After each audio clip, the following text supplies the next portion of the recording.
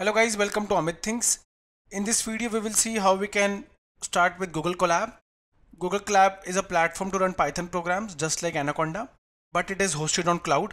Okay, and it is also connected with Google Drive. So your projects gets saved on Google Drive on its own. Why? Because Google Colab is owned by Google. Okay, so let's see. To begin with, you just need to log into your Gmail account. That's it, and type Google Colab on Google. That's it. Press enter. On pressing enter, you can see the official link is visible. collab.research.google.com. Click on it. On clicking herein, you can see Google Colab open. You can directly create new notebook from here, or you can go to your drive. You can upload, you can check examples, but I'll directly click on new notebook. On opening herein, you can see Google Colab is visible.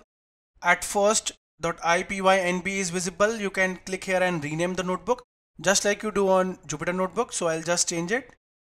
Okay, so Amit. Now we have changed the name. Now to run a program, you can directly type here. I'll just type it quickly. Let's say I'll type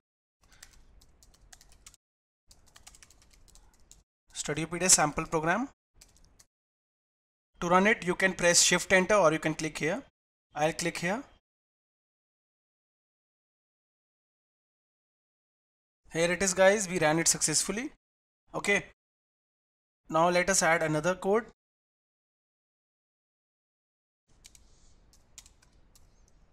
To move to the next line, press Enter.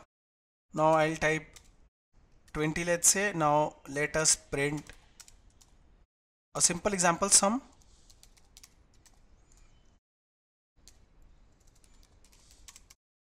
Okay, sum is C. That's it. Now click here. Here you can see sum got printed. When I'll go to file, you can see it is in Google Drive now. Click on locate in drive. Now it will open Google Drive. And it automatically created a directory Colab notebooks. And here it is. Here is our file. Okay. With that, you can go to file and you can save a copy in GitHub also. You can check the revision history also. You can download it. Downloading will allow you to download in the same format .ipynb, or you can also directly download .py file, Python file. With that, you can also click on this plus check sign so that you can write something. Let's say sample program to sum two numbers in Python. Okay, you can directly type it here.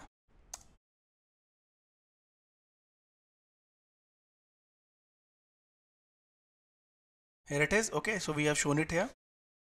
Go below, let's say. So now I can also add images here.